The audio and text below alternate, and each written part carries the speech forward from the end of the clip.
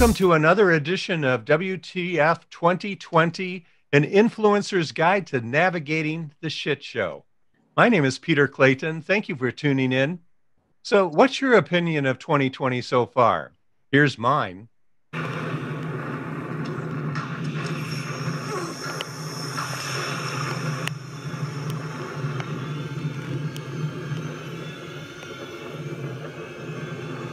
The worst part of my day used to be logging on to news sites and seeing a constant stream of nothing but Trump's sneering face and Barr's perplexed face and Moscow Mitch's lying face. So I found a solution, a miracle, sort of. I stopped going to those sites.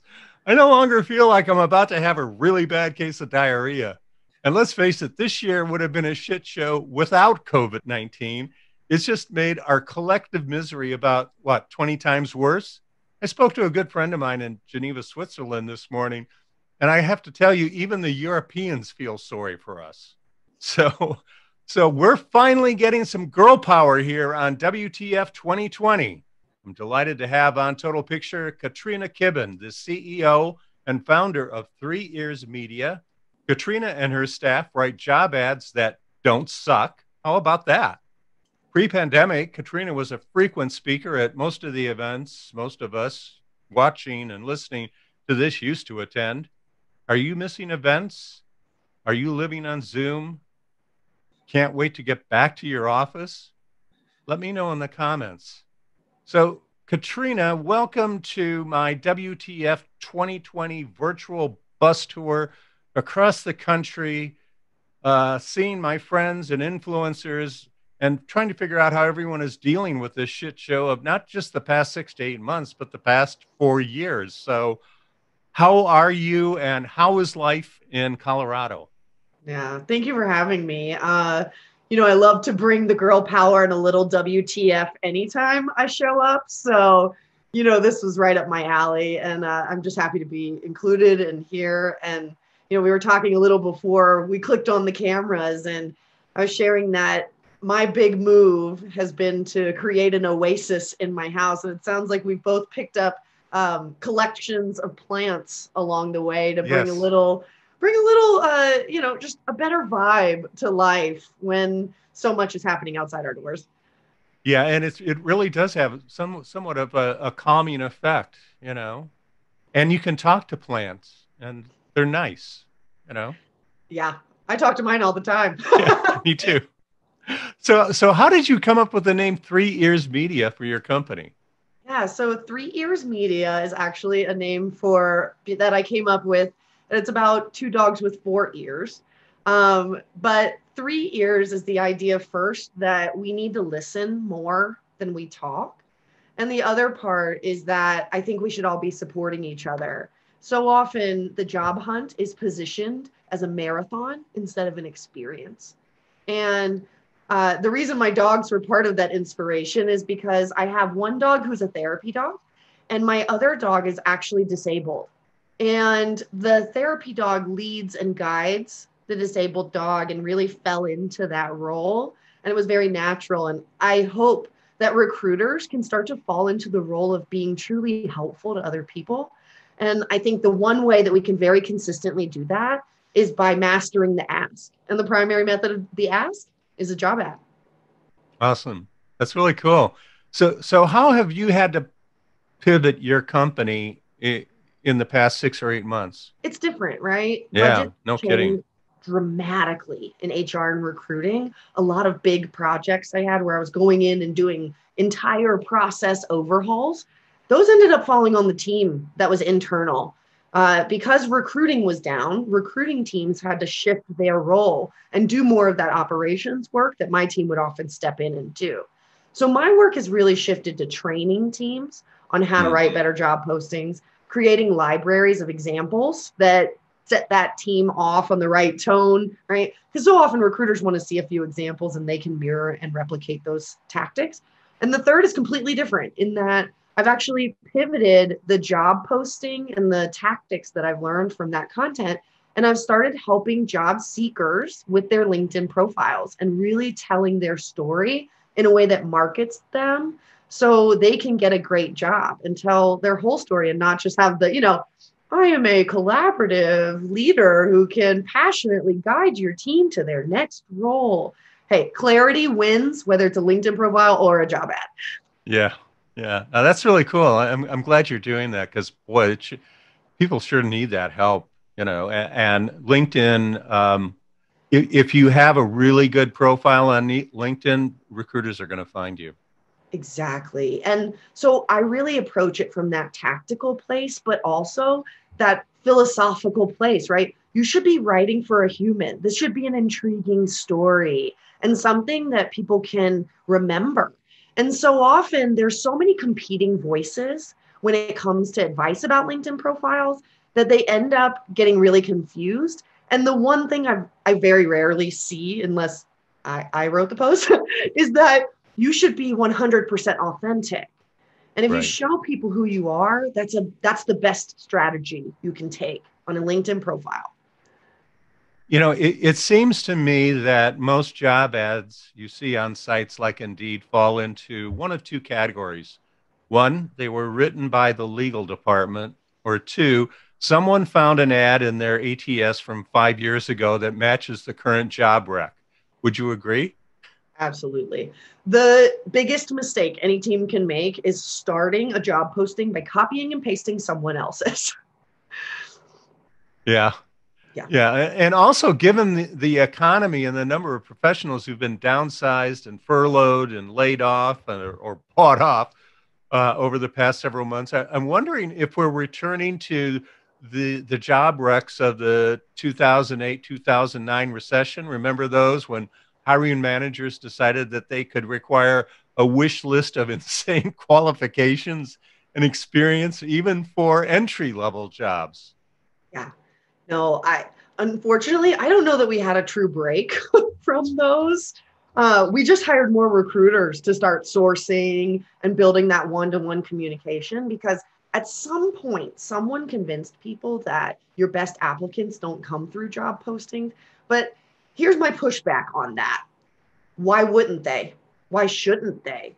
Why would you cut yourself off at the foot when you have a chance to make an impression, to make an ask, to invite someone to join your role, and you just throw some garbage in there and hope the best that the recruiter will find them? Like, why? Why? Especially for entry level jobs. Exactly, especially entry level jobs. I Yeah. mean, we I mean, I we get so caught up in the tactical on entry level jobs, and often when I'm doing a hiring manager intake and I ask those questions, they say, well, there's no requirement, we're just looking for someone interested in X. And then I pull up the job that they've posted and I go, this is what you said the requirements are. You realize there's 27 bullets here and you actually have zero requirements, right? And that's a perfect opportunity to write something completely different, to write one paragraph that's really well developed that talks about a day in the life, to set expectations for success instead of assuming people know what you want or assuming that people will still apply even though you have set up the marathon like I mentioned earlier, instead of a compassionate experience for someone who's never searched for a job before. so many of these things are just so cold and precision. Here's what we need. Here's the qualifications. Here's what you must have to even apply for this job. I mean, it's like a lot of these opportunities, they're really talking down to people, Yes. right? They try to quantify experiences instead of qualifying candidates, right? 5 years of experience. Would you believe I have never in my life met a hiring manager who knew the difference between 4 and 5 years? Bonus, I have never had a hiring manager tell me I need 5 years of experience. They actually say, I need them to have done this before. I need them to have managed a team of 25 or more. I need them to have experience in manufacturing. Not once, and I've done thousands of job postings at this point, have I had someone hold true to I need a number of years of experience. Yet, if I did a search for any word right now, I would find a job posting with years of experience in it. It's just crazy. Yeah. Are you a ninja warrior? Let's talk about gender bias in job ads, shall we, Katrina? What are Absolutely. some of your favorites? Well, fun fact, you and I met back in the day when I worked at monster.com 10 years ago, and my Oh, job title yeah. was social media ninja. So I have special, intimate knowledge of ninjas and warriors and all these awful job titles and how they negatively influence someone's career. So I will never forget the day that a recruiter called me to get me out of monster.com. And he says to me, "So what does a ninja do anyway?" I mean, I'm lucky he even called me. The reason he called was not because of my skills or because he found my job title or he found my profile on LinkedIn. It was because the company told him to recruit people out of monster.com. So I got lucky. Most people don't get that lucky. Yeah. And so my biggest pushback on using that fluffy language, honestly, doesn't even touch the gender stuff yet. It touches on the fact that we put people at a disadvantage by making it up, right? Yeah. Because other people, outsiders to your company, have no knowledge of what that means, and it's not universal. When we write job postings, when we add job titles, they need to have universal meaning in some way. And you need to validate that by using Google Trends, by looking at Google and actually searching a job title in the word resume and seeing if they come up. Now, as far as the bias, there's plenty. Yeah. Yeah. No Unfortunately, kidding. right? But I push back a little bit because we have this dictionary of gender biased language, and we say a masculine term is this and a feminine term is that. And I struggle with that because I identify with masculine and feminine terms. And so, really, for me, it's about finding a balance and making sure that you're moving in the right direction, both when you're working on your job postings and removing simple bias, and also looking into your company and identifying bias and doing that work. Because changing your job posting and building a pipeline of incredible candidates from all backgrounds is not going to solve bias problems in your company. That's a bottom line. Yeah, absolutely. And it seems to me that you really have to get some buy-in from the hiring managers in this whole process as well, because we've all heard the horror stories about hiring managers who, went to the University of Alabama and they like to hire other people from the University of Alabama, Oh, 100%. right? If you don't train your hiring managers, that's a massive mistake. And I can tell you, and this is actually a policy at my company, I will not write a job posting for you unless you let me talk to the hiring manager. I won't. And here's why. I truly believe that a better job posting is the consequence of asking better questions. And you, as a recruiter, probably don't have the answers to those questions, not the same answers as a hiring manager does. And let's get real, they are the decision maker, not us. We're a filter, not a decision maker. And so we need to understand it from their perspective to write a decent job posting and to really nail that clarity, right? To make it accurate.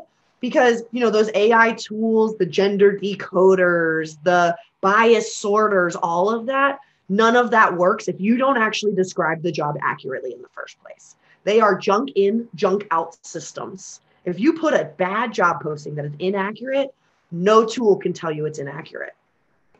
Interesting. So let's go a little bit deeper into this whole AI thing because I know that you've spoken on this topic at a number of conferences. So how is AI impacting what you do? Yeah. So I think a lot of people have the perception that it's tool or team, right? So I can buy this tool and all my job postings will be better. Or I can hire this team, they'll write them and all of them are better. And in reality, AI is actually a combo system because AI only works if you have the right inputs. And most companies do not have the right inputs when it comes to job descriptions. Therefore, the AI can't work. It's not anything that the tool did, it's not anything that the company forgot. It's that we aren't putting the right data in, so we're not getting the right data out. So if you're thinking about AI in the context of job postings and content, you need both. You need a human eye, and then you need a tool to add the details and to really help you take it to the statistical level that the average person might not have a true data set on. Our friend William Tincup recently interviewed on his use case podcast a guy named Daniel Fellows, and Dan works for a company called Optimal, which is a UK-based company that optimizes job ads using algorithms. AI and machine learning powers their business, specifically driving quality candidates and quality traffic to their job ads, supposedly. Are you working with companies like Optimal, and what do you think about this whole reimagining that is happening with companies like Optimal, where they're saying, all right, we want to drive the right candidates to your job posting, because as we all know, for years, the problem that a lot of recruiters have had is they've just had way too many applicants, and way too many applicants that really weren't qualified for those jobs. Right. You know, I have to be honest, I'm not. And the reason I'm not working with those companies is because I think there's an ethics issue here. So, in the context of ethics and AI, we do not have the right data set. And let me explain what I mean. So, let's say I wanted to use AI to optimize for software engineers, right? Mm-hmm. And I work at a company like Amazon where I have this enormous data set.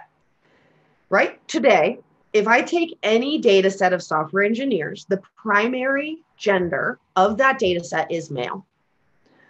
If I use that data set as my base, and the AI and the machine learning take all of that and kind of manipulate it and make it better in their eyes, they started from a 60% male lean. We had more male applicants without changing anything else in the world. We're going to lean male, male, male. And suddenly your good pipeline, they all look the same. They all went to the same schools. They're all male.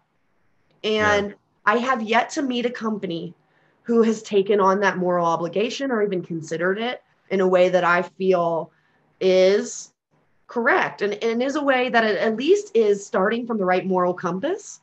And I'm not saying I have not met every AI machine learning text tool in the space. I think Textio is probably the best of all of those groups from my Mm-hmm. perspective. But broadly, I need to see that ethical accountability before I'd be willing to invest my time or energy in helping those companies be better. And that's just my perspective. Bringing up Amazon, we all know the very famous case that they had when they were actually trying to do something right to Exactly. address the gender and bias issues, and after spending a lot of time and a lot of money, found that it didn't work. Yep. Right? Because it's crap in, crap out. Yeah. And this is the reality. If Amazon can't figure that out, I think HR tech founders, many of whom have very little recruiting experience, are going to be able to build and scale a tool that's highly effective and does not produce bias. Yeah, absolutely. So, Katrina, no more travel, no more live speaker gigs. Have you transitioned to speaking at virtual events? And if so, what kind of adjustment has that been for you? Yeah. You know, I have switched over to virtual. I had a very busy calendar as of March 6th and a very empty calendar as of March 16th, right?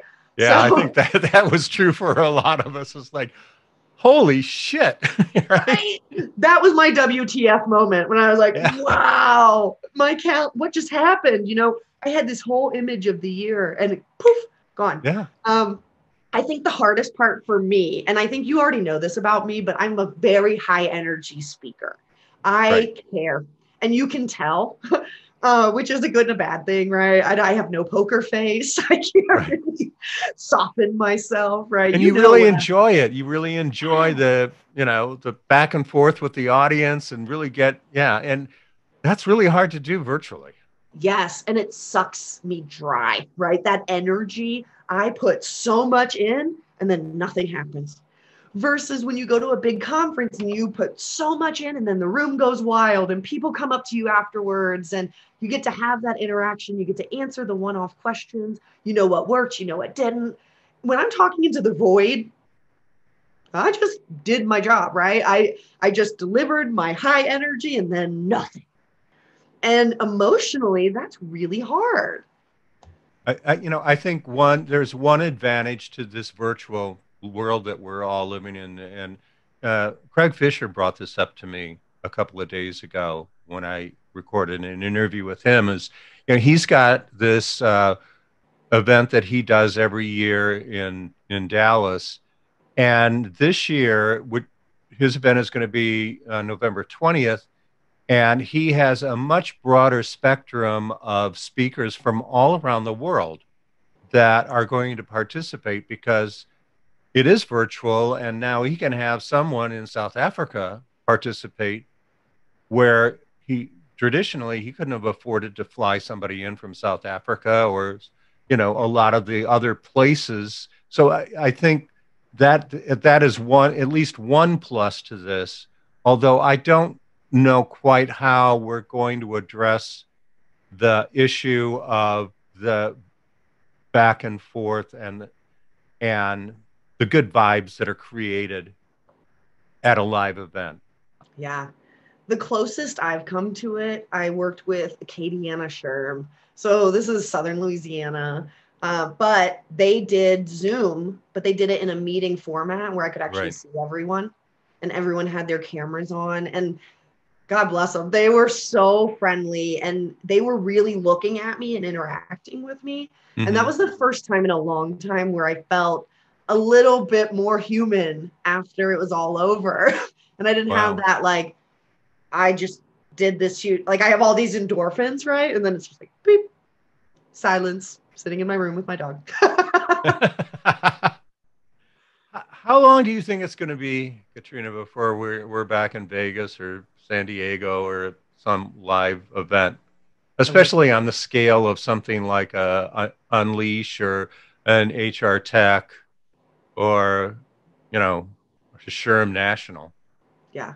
I think it'll be at least a year, but I'm not a scientist or an expert in, uh, you know, vaccines and all of that. But I do think that something will have to happen medically to make people comfortable with being in those large spaces, masks or not.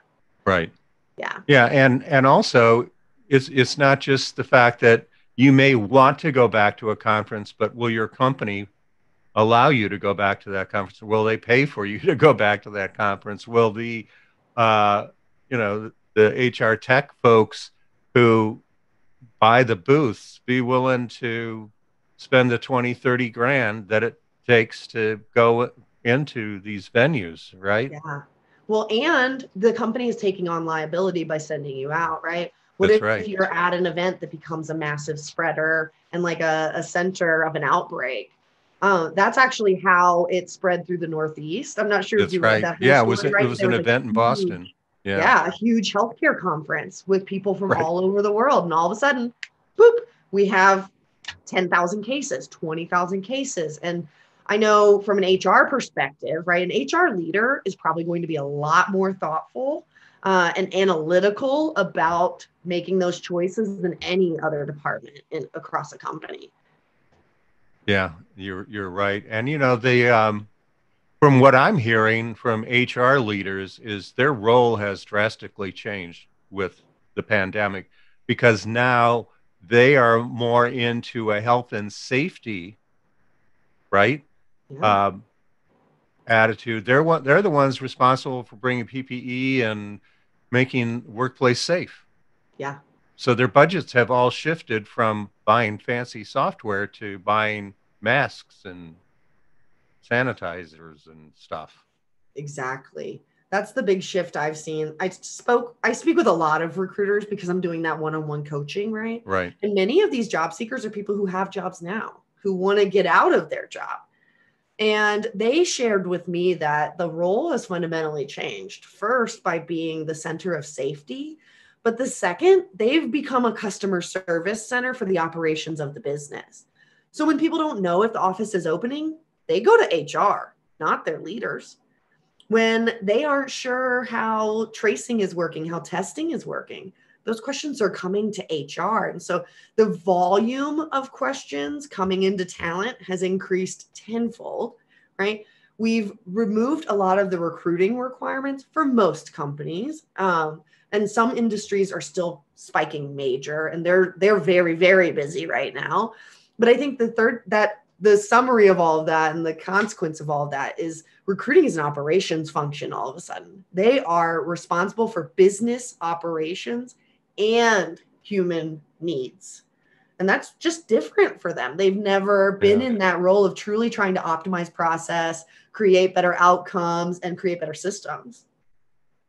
So I talk to a lot of recruiters as well, and I keep hearing that really good recruiters are getting laid off and are now working contract jobs. Are you hearing the same thing? It's like recruiters have transitioned from being FTEs, full-time employees, into a role similar to what a lot of sourcers have traditionally done, which is contract work. Exactly, because companies are finally catching on that contingency is very, very expensive, right? Having an incredible recruiter on contract is just cheaper and it's smarter. Smarter for your business because they actually understand your company.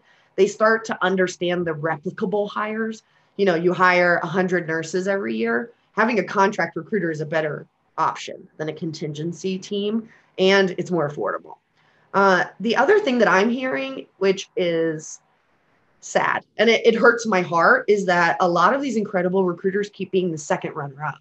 The talent pool is so big and so broad, just like for Craig's event, right? He can have anyone from anywhere.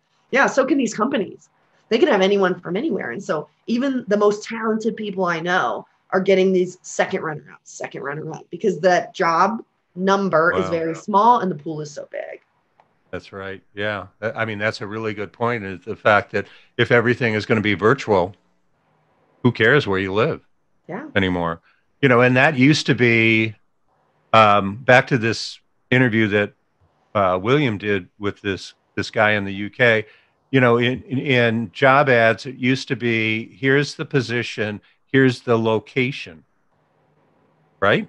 Yeah. So now the location may or may not really have any bearing on whether you're qualified for that job. Yeah. I'm actually encouraging companies to take that location section, put in your home base, and then add a paragraph that talks about where you're at right now. One of the best examples I saw, they called it, there's an elephant in the room. And it says, COVID has changed a lot for everyone in the world, and our business is no exception. Here's our plan for the next 6 months. And they outlined exactly what they plan to do with their office, what their deadlines are, and set the idea that for them, they will be back in the office. They're based in Australia. They're on the right path to getting there. And they're regularly updating that content to make sure that it's accurate and true. And I just love that they called it out point blank and told people up front so they could give people enough information to opt in or opt out, which frankly is the whole point of a job posting. Give me enough intel that I can say yes or no. That's really smart. And that's such an easy thing for a company to do. Yes. Once they figure out what the hell they're going to be doing, of course. That's exactly it. Yeah. Because so back in the day, I did a bunch of free job postings because I really wanted to understand how it works. The most common thing that I heard when I went out and did all of this, and this was Fortune 100s to mom and pop shops. I worked with everyone. They 100%. I just don't know what's most important to this candidate. So I want to include everything. That's how job postings get so long. Right. But here's the reality. If you don't know the answer to that question, you're not the right person to be writing the job post. You don't have enough intel yet. And that's why what I mentioned earlier, you have to have an incredible hiring manager intake. Hiring managers must be part of this process. So I want to return to something you briefly mentioned a little while ago. And, you're in sort of like a catbird seat. You really have a great understanding of what jobs are hot and what jobs are not. So what jobs are currently in demand? Yeah. The most popular project I'm working on right now is anything in manufacturing, warehouse, or distribution. People are spending a lot of time at home doing a lot of Amazon ordering. My teams are making sure that those arrive at the door. And those jobs aren't jobs that people really hunt down, right? Hmm. They're low skill, they're average pay at best. And for many of them, they were making more money on unemployment than they were making in manufacturing. And I want to say I'm not sharing that as a shame on them for not working. That is not where I'm going with this at all. It's a shame to me that these companies don't pay at least that, but different podcast, different WTF podcast Yeah. for us. Yeah. But consistently I'm getting machine workers, electricians, warehouse, anyone who's working on a line and actually fulfilling distribution right now is very in demand. Yeah. It's, and I think to that point, I go into Whole Foods and two-thirds of the people in there are Instacart shoppers, right? So Yep. it's those kinds of jobs that are in great demand, but really don't pay much. Mhm. And you're lucky if there are any benefits that go along with them, right? Exactly. And the other Yeah. piece, I mean, if you've been in some of the big box stores or like a Target, you'll notice the shelves are empty. Yeah. That's because we haven't put these people in the warehouse and distribution center roles yet.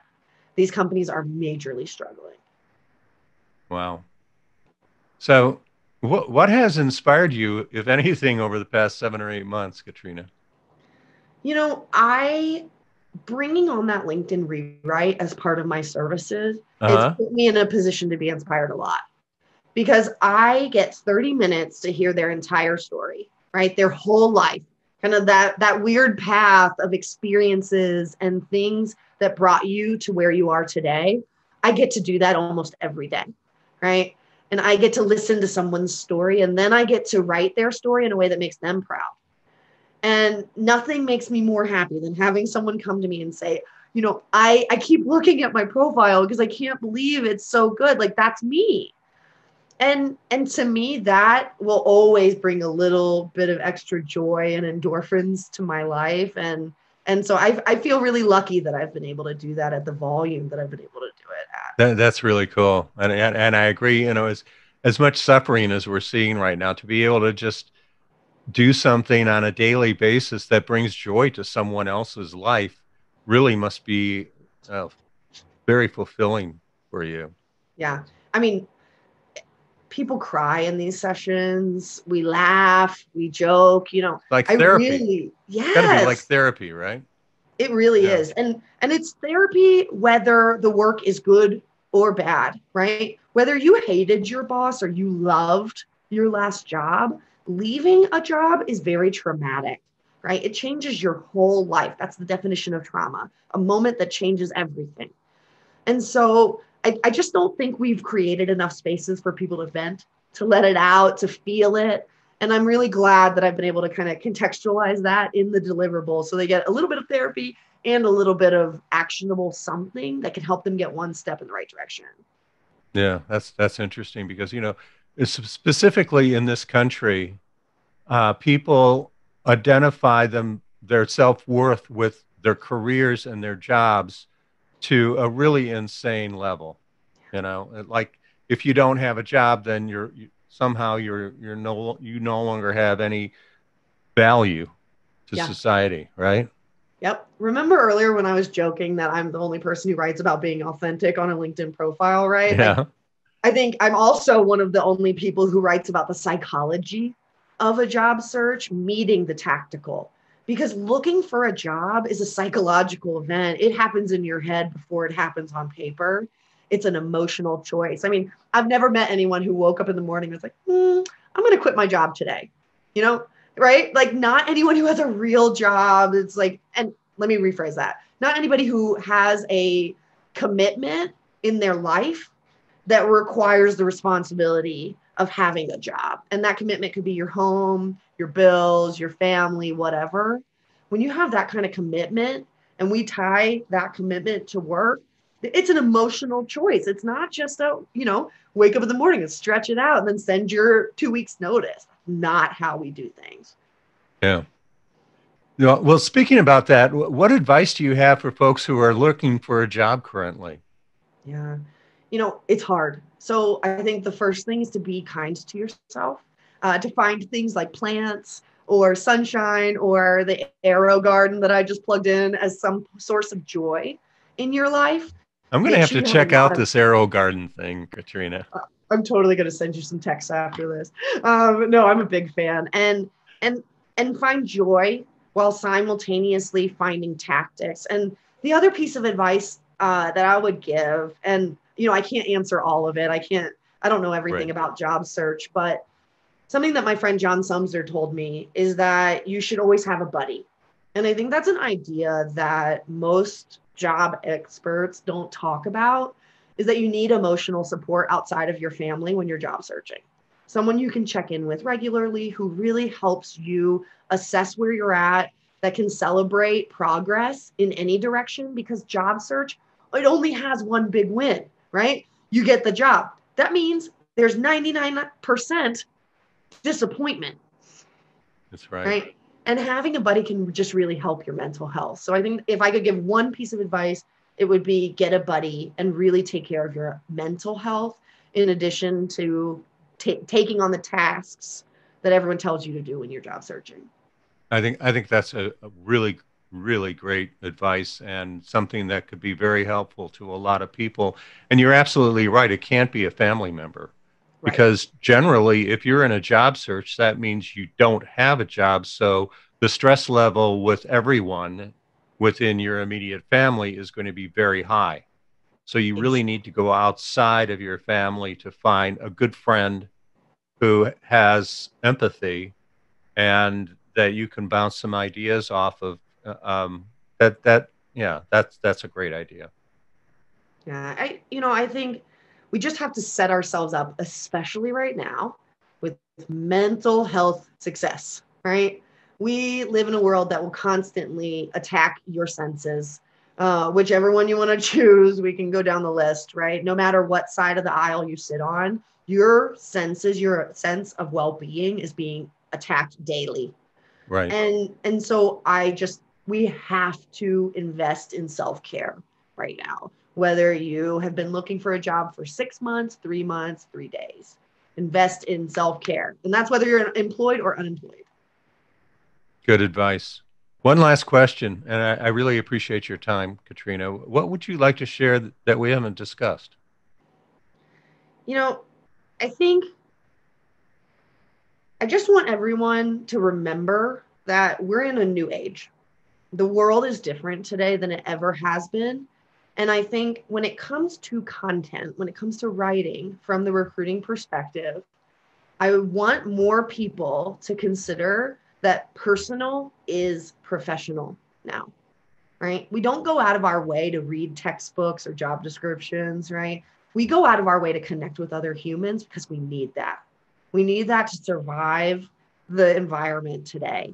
And so I just really encourage people to always think of the person you're writing for and center yourself in consideration and empathy, not copying and pasting other people's stuff and considering that, what's out there probably isn't best for you. So, how can people connect with you, Katrina? Yeah. So I'm very lucky. I'm the only Katrina Kibben in the world. So if you spell my name right, you will find me. There you go. Yeah. All right. Well, thank you so much for taking time to speak with me today, and best of luck. And let's stay in touch.